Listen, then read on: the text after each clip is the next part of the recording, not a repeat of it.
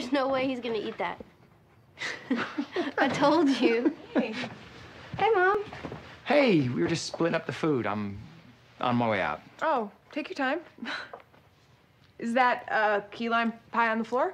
Is that a corsage on your arm? Oh, this? Yes, subtle, isn't it? If by subtle you mean weird and giant, then yeah, no, super subtle.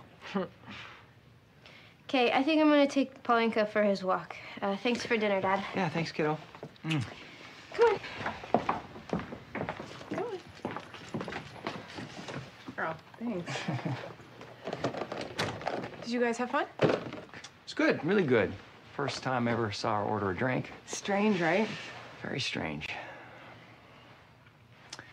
Anyway, I should be going. I'm sorry I didn't call you back.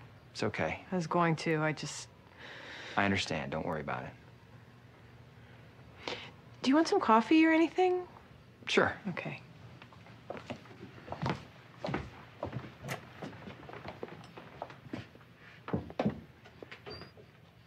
Actually, you know what? I can't. Oh, okay.